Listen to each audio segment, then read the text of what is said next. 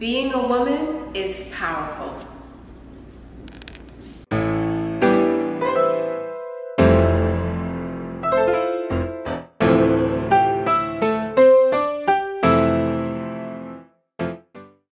Today I'm here with Nadia Lopez, who is the founder and principal of Mott Hall Bridges Academy in Brownsville, Brooklyn.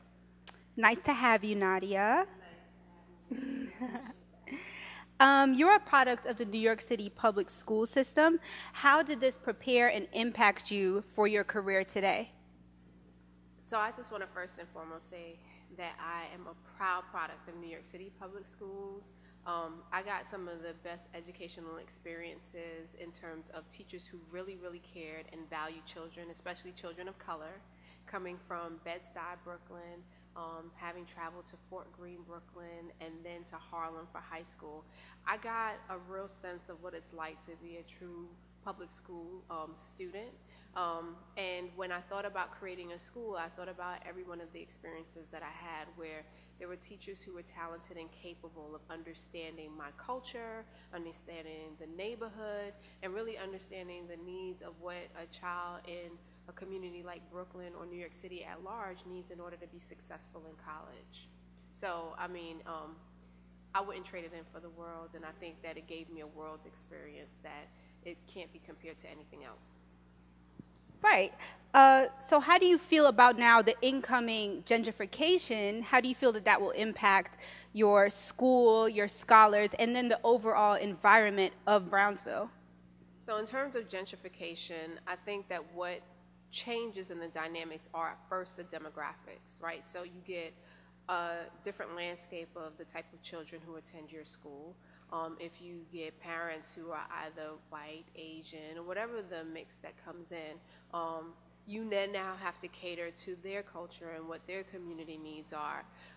But in addition to that, in terms of what that means for my scholars, is that gentrification changes also the cost of living. And so there's a lot of families who won't be able to afford to live in Brownsville and ultimately get pushed out because their property value goes up and landlords see that they're no longer a value and asset in their community. But then you get these resources, and unfortunately those who stayed and may have paved the way, who had gone through the struggle, don't actually get to get the fruits of all of that comes with it.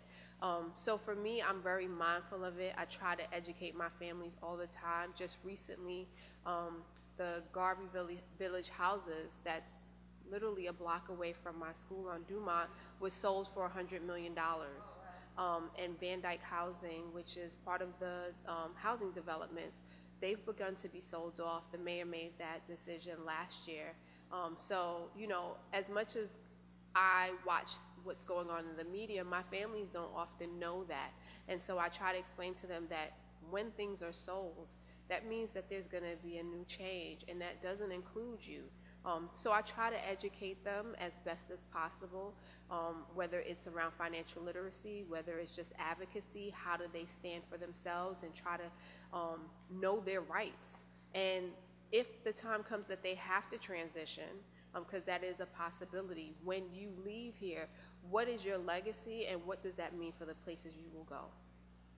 Okay, and now since the rise of social media and everything's going viral, how do you think that technology can impact your scholars' learning, especially those that may be disengaged by the traditional styles of learning? So I think that social media has had a tremendous impact on all of our lives, and most of our news and information has come through social media. So usually in the morning I wake up and I look at Twitter and I see what's trending, and a lot of the stories that I read, whether it's news articles, magazines, blogs, it really comes from online. So in my school, we are a STEAM-focused school, which is science, technology, engineering, arts, and math. We do have a social media etiquette class. We teach it to all of our 8th graders, and I also teach a class as well periodically, in which I teach my scholars how to be savvy. We as a school have a social media presence through Mott Hall Bridges Academy, whether it's our school website, our Facebook page, Instagram, Twitter, we're on all of it. And myself, under the Lopez effect, I have all these handles in which I communicate with people. And the reason why I do it is because I want my scholars to understand the importance of how they present themselves to the public. One, you become a brand, and how people view you and how people see your value is connected to what you put out into the world. Three, in terms of a school community, they can become global just being by within the confines of Brownsville, right? They get to have experiences with other children throughout the world. You can use Skype, you can use Google Hangouts, you can tell your own story. So we have our own magazine, an online magazine that's called Brownsville Brilliance, and it's in collaboration with Sarita Gates through one of her initiatives, which is The Score. And the reason why I did that, because there were no positive stories about Brownsville. And if you don't see it, you're in a time and in a space that says you can create your own. So I don't have to ask your permission. If it doesn't exist, you can create your own blog, right?